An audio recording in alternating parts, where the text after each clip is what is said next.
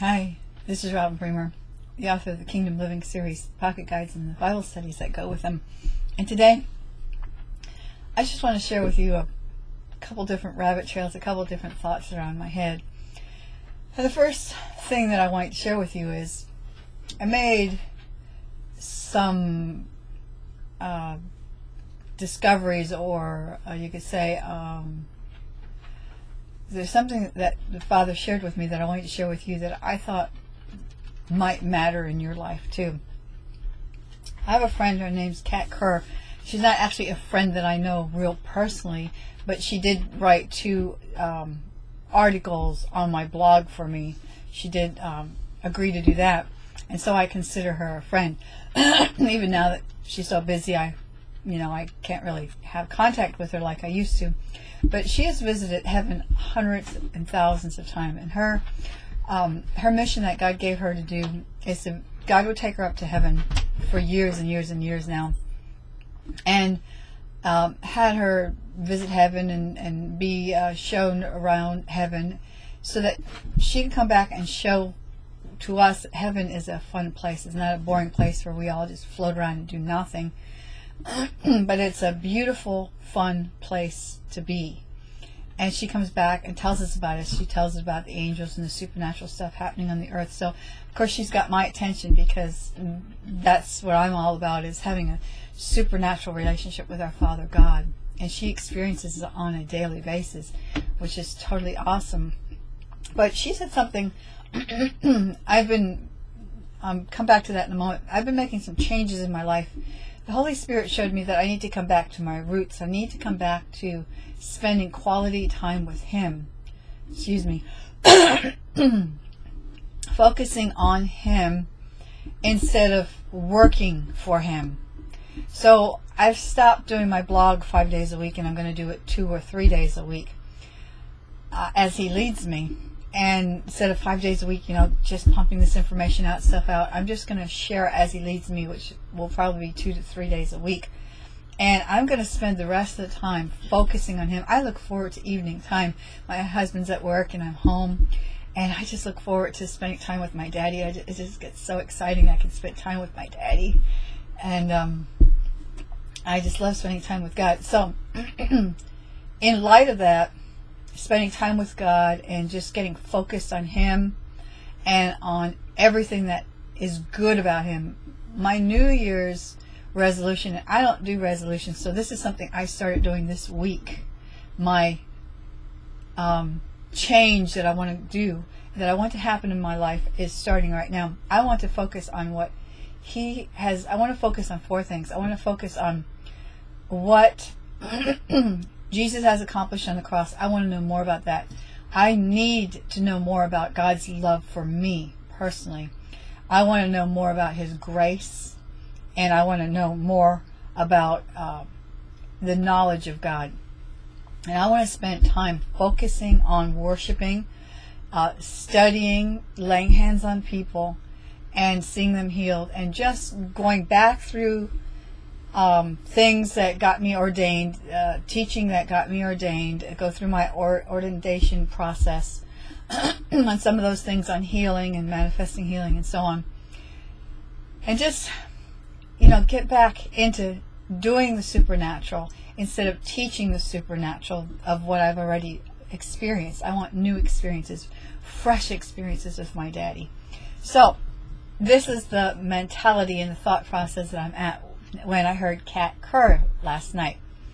One of the things I do in the evening, now that I have a faster internet connection, is I will go on Patricia King's site called xmedia.com, and I pay a monthly fee to get on her site and get all kinds of information. I listen to all kinds of teaching. I go there and I listen to supernatural teaching. I listen to experiences in the glory. And my cat wants to say hello. Say hello, Chloe. You'd be nice. Now she's mad because I'm going to make her get down. Anyway, so I go to Sid Roth and watch some of his stuff. I go to a bunch of other people that I have on my website, to their websites, and listen, hear, and read about the supernatural things of God and people's experiences and walking in the kingdom.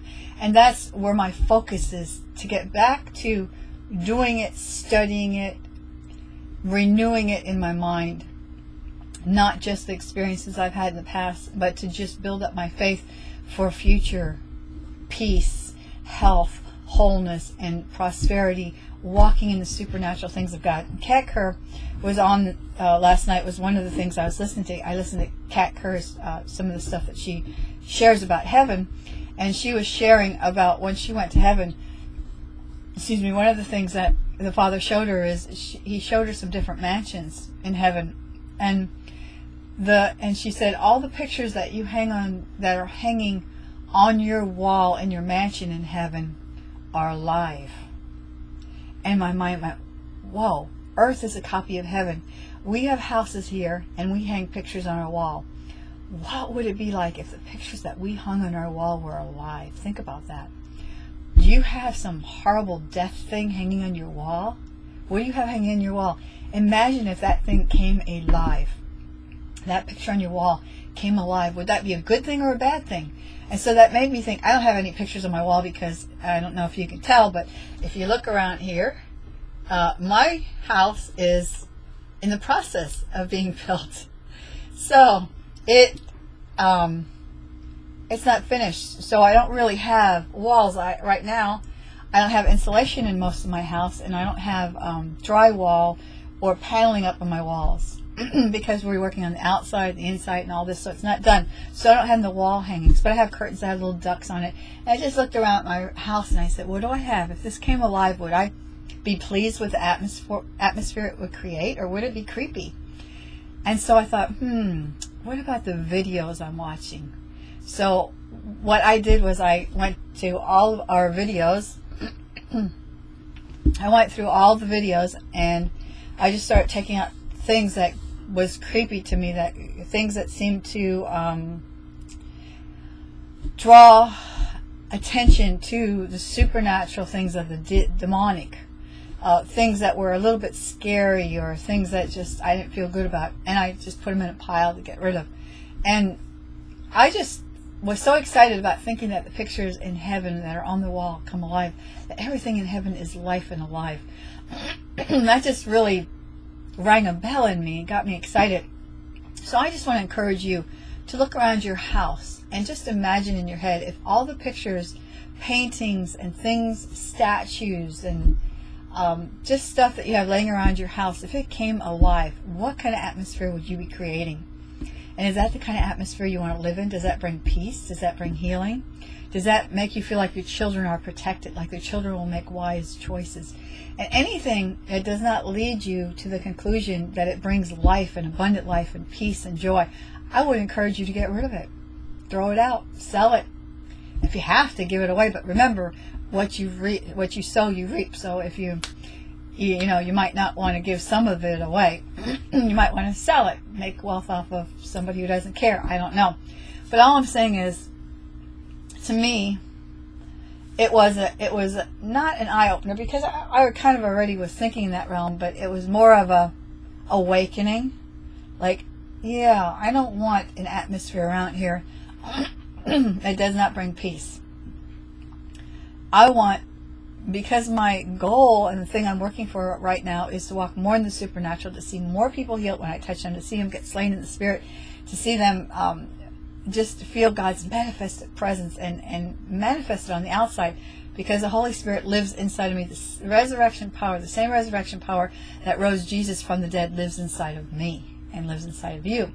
And so when you lay hands on people, that resurrection power, like electricity, comes out of your hands. Or if you lay feet on people, or if you just touch somebody, that same power that raised Jesus from the dead should come out of your body and should bring healing to them, because you are the flesh that is wrapped around Jesus today. You are Jesus' hands and feet. His spirit lives in you, and so you have that same power that Jesus had when he walked on the earth. And so I just want to encourage you to look around your house and think, what is your behaviors, your actions, the places that you go, the things that you do, the things that you put in front of your eyes and your ears and your mouth. Are those things bringing peace? Because the Bible says that whatever you hear will be multiplied to you. What you see will be multiplied to you.